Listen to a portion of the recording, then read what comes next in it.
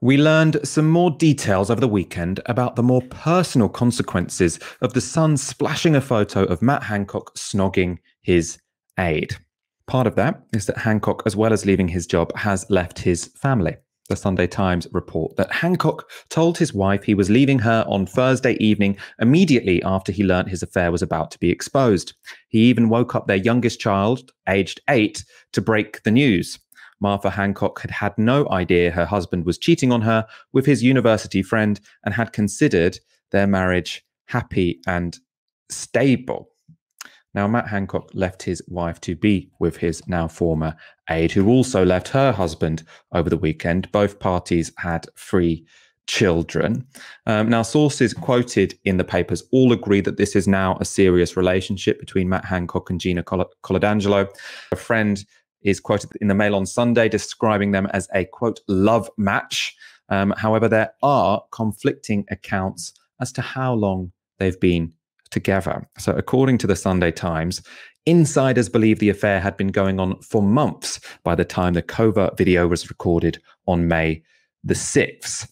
That has been contradicted in the Mail on Sunday. They quoted friends who said they'd only been seeing each other for 6 weeks. Now, the timing here matters not just for the sake of, it's interesting how long have they been together, how long has the affair been going on, but it also has some quite serious political ramifications, because if they've been together for a long time, then it's quite possible that when Matt Hancock appointed Coladangelo to be a non-executive director of the Department of Health, they were already in a relationship. If they've only been together for 6 weeks, then obviously, that wouldn't be the case. They were already close friends. So in any case, it probably should have been declared, but it's obviously clearly more serious if they are in a romantic relationship, and it was not declared.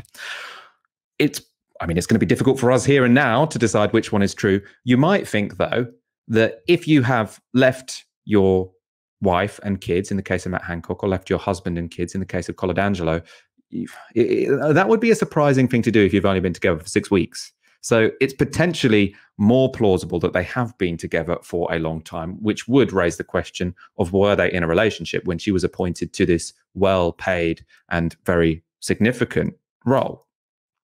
Worth also saying that in any case, the simple fact Matt Hancock has left his wife to set up a life with his former aide has apparently annoyed local Conservatives so much that insiders believe he could get deselected by West Suffolk members before the next general election.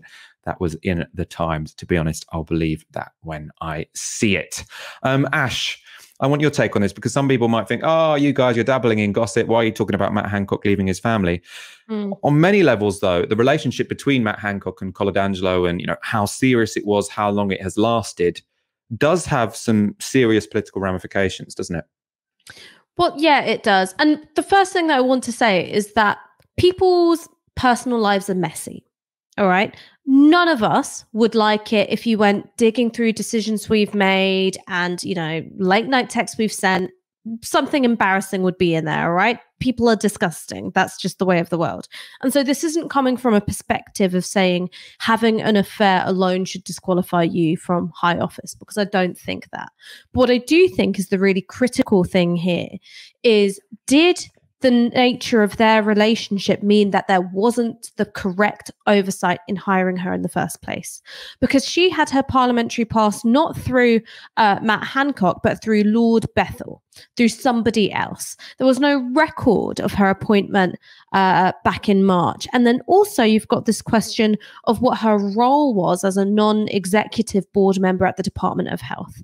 It was to monitor and to scrutinize what was going on in the department. And that includes Matt Hancock himself. So one, that means that at any point, them having an affair means that she cannot be trusted to do the job that she is paid with taxpayers' money to do. And two, if the affair was going on before she was hired, and also before she had her role as an unpaid advisor to the Department of Health, well, then it means that there was deceit, that there was attempts to conceal the true nature of the hiring and why it might have been that Matt Hancock would have wanted her around. And also it would have concealed the fact that she cannot be trusted to do the jobs that she's brought in specifically to do. And then you've also got this business of, you know, chumocracy, or as I just like to call it, corruption, more generally, that you can get these lucrative contracts if you've simply got the mobile phone number of Matt Hancock, or if you used to like run a pub that he liked to go to. Gina Coladangelo's case, it's, well, maybe he fancied me since university. And here I am. I'm a director at, what's it, Luther Pendragon? Is that the lobbying firm? Who represent amongst their clients British Airways and Accenture, both who won contracts with the Department of Health during the pandemic. You know, is this again somebody who's got the right kind of relationship, who's in the personal good books of the health secretary, getting unfettered and improper access in order to essentially squeeze a government department of taxpayer money so it can be funneled away to private interests, right? And that's why the affair matters. It's not just about, you know, whether or not you consider somebody who has an affair beyond the pale. It's actually about what is concealed within that whole tawdry cloud. In terms of what Luther Pendragon do, The Guardian, in their description, say they specialize in crisis and reputation management. So wow, presumably she'll have a lot of work to do over the next couple of days.